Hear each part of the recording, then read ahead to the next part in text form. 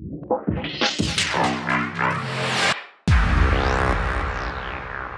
try. Look at that amazing sky. So I've done quite a lot of workshops and panels lately with some amazingly talented people that have done a lot for the music and arts industry.